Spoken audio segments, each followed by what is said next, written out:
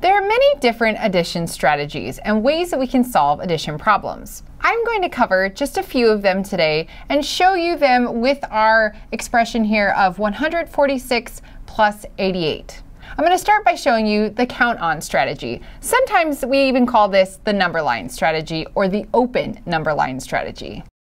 When children are first starting to learn to add, they start by counting all. So this is the first step. So if I start by saying, what's 5 plus 3?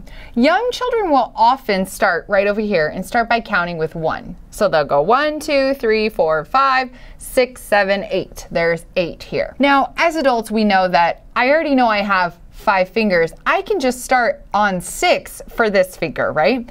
That's called the count on. So first, children learn by counting all, then they learn by counting on, then lastly they use something called the break apart method. And this is where they can say things like, well, if I know 8 plus 6 is 14, then I know I can take 2 from the 6, make the 8 a 10 and get 10 plus 4. So they're really manipulating numbers at that point. So again, children start by counting all, then they count on, then they break apart numbers and use that to do their addition strategies. So the beauty of the count on strategy is you can use an open number line to show your work. Now you might be thinking, what's an open number line? It's basically a line where I call them hops, where we hop on it and they're not proportionate. So a giant hop could be 5 or it could be 100. So they label it. I'm going to first start by taking 88 and starting there. Know that you can start at 146 or 88, so either addend. So I'm going to start at 88 and I'm going to hop 146. Now, there are some students that might think about hopping to get to a friendly number. There are some students that might think about hopping in terms of, well, there's 100 there, so let me hop that first. But know that everyone's version of friendly is different. And this is what the beauty of the strategy is. So you're going to see lots of different answers. What I wouldn't want to see, and sometimes I see this in adults, not children, by the way, is things like, I'm going to hop 6 and give me 94. That's not really like how a child would think because they're trying to get to a friendly number. They're trying to get to the easiest, the path of least resistance. So I'm going to guess a lot of children would start by adding 100. So let me do that here. And I'm going to put a plus 100 so that I know that that's what I did. And I know that I now have 188. I know that if I'm thinking as an adult, I can break it apart by place value and add 40, but I'm also thinking that that's not really easy for me to add by 40 because I don't know what 188 plus 40 is. I know that I've still got 46 to go here. I think I'm going to get to a friendly number, so I think I'm going to only hop 2 to get to 190. So now I've got 44 to still go. Okay, well now I can hop 10 and get to 200 really easily. So I'm going to hop 10. Again, notice that my hops are not proportional and that's okay. Now I'm going to be at 200 and instead of 44 I now have 34 left of my 146. So now I could easily, actually I could easily just hop 34 at this point because I know that 200 plus 34 is 234. So I'm going to hop that last bit and I know that my answer is 234.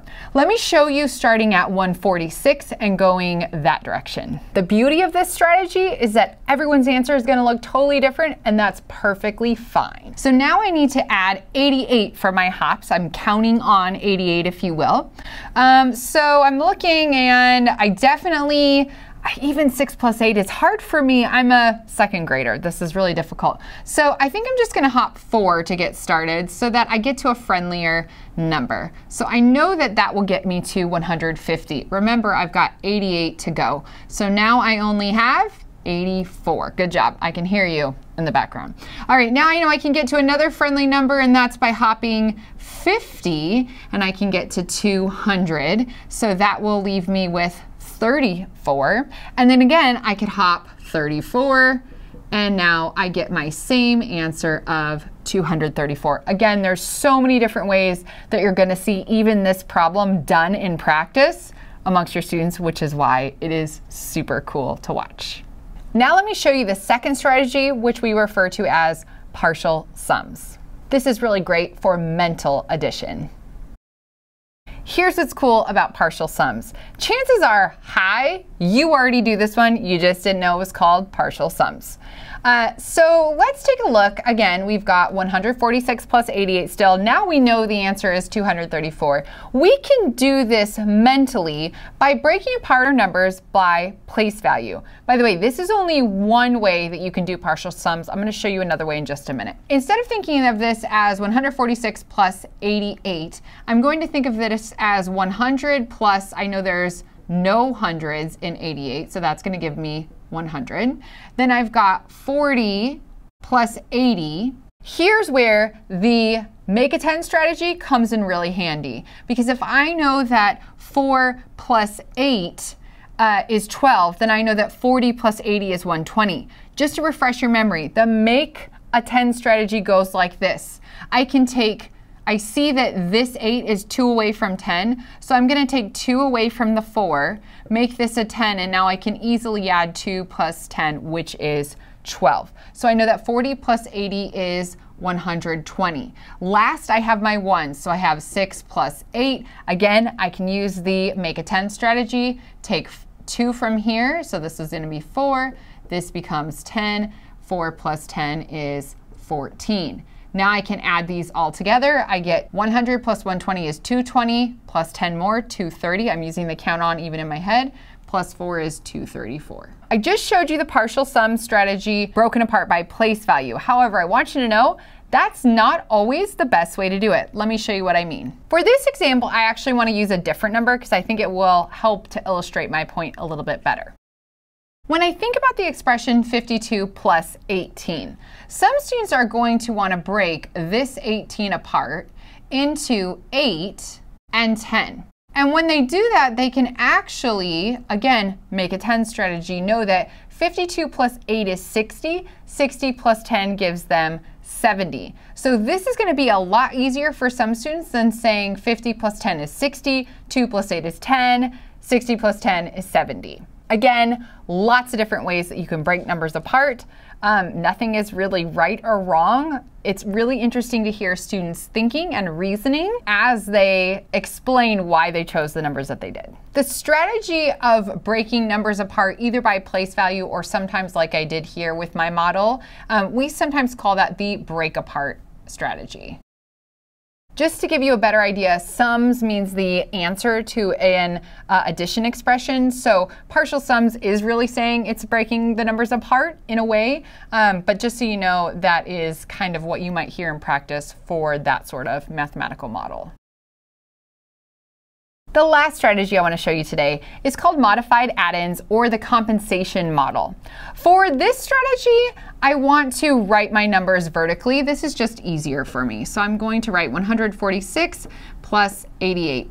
And what I'm thinking about is, I wish that this top number was a friendlier number. Like say it was 150, then I wouldn't have to carry so many times or keep regrouping, right? So let me change it. So I'm going to add 4, and I now have 150 plus 88. And now I can easily add those. I have 8. 150 plus 80 gives me 230, so I have 238. However, remember I added on this 4, so now I need to take away that 4. So I'm going to subtract it out from the end, and I get 234 for my answer. What's cool about this strategy is you can actually do it to both add-ins. So let me show you what that looks like. I went ahead and changed our problem just a little bit, just so I could show you how modifying add-ins in some cases really proves helpful. So I've got 146 plus 48. Again, I'm going to make my top add-in a friendlier number by adding 4. And then I see that I'm only 2 away from 50, so I'm going to also add 2 there. This is going to give me 150 plus 50. Nice. See what I did there? Okay, this is really easy to do in my head, so now I know I have 200. But remember, I still need to subtract out this 4 plus 2, which is 6. So I'm going to subtract 6, which gives me 194 for my answer. I hope this video is giving you some new ideas on how you can solve addition problems even in your own life. In college, I worked at a beauty salon and I was constantly having to do the math behind tips for the hairstylist. And so people would come up to me and they would say, can you add on a 20% tip? And I had to learn how to do that mental math, and then I did it over and over and practiced a ton and got really good at percentages. So you too can be great at math with enough time put into it and some great strategies. So I want to really recommend that you try some of these strategies, force yourself to use some of them, and see if you like them. You know, it sure beats the air addition, you know what I'm talking about, where you do this and then you're like, okay, I think I carry the one. Oh shoot, but what was that number? You've done this before, right? It's not a good strategy. So try some of these strategies. I think you're going to have a lot of fun as you experiment with them.